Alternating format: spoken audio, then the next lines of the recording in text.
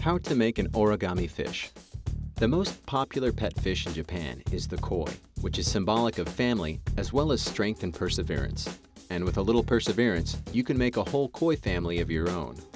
You will need a sheet of square origami paper, 6 inches by 6 inches or 15 centimeters by 15 centimeters, and a flat surface. Step 1. Begin with the white side of the paper facing up. Fold one corner to the opposite corner, creating a diagonal fold. Unfold. Step 2. Fold one edge to line up on the center diagonal line. Fold an adjacent edge to meet on the center line, creating an ice cream cone shape. Unfold completely.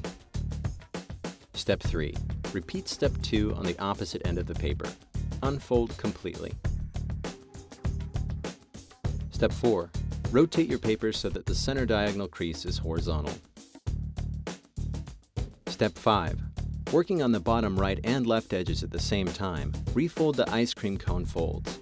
As you do this, the two sides should line up on the center diagonal and create a triangular tab that sticks up. Pinch the tab closed at its center and fold it to one side. Step 6. Repeat step 5 on the remaining white edges, creating a second tab directly opposite the first. Fold it down in the same direction as the first. This is a fish base, and you can use it to create whales, dolphins, sharks, and other sea creatures.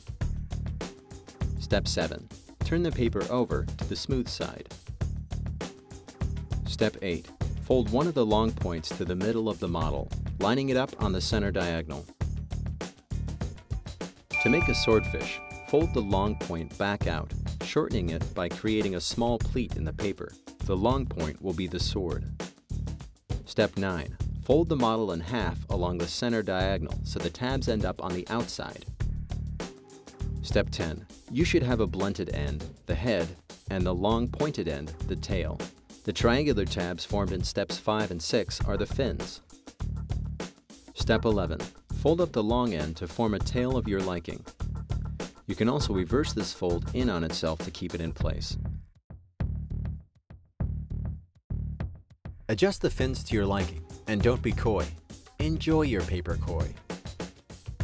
Did you know? On Children's Day in Japan, koi flags are raised.